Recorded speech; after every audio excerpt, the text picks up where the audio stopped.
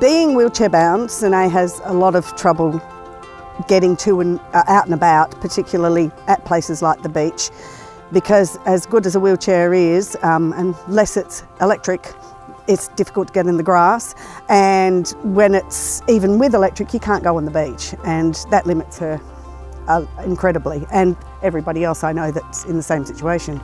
For a start, the whole apparatus is much lighter, which makes it easier to push. Plus the wheels, the springing in the wheels helps to glide across the sand, so it just makes life so much easier. And it means it's the difference between her being able to go to the beach and not being able to go to the beach.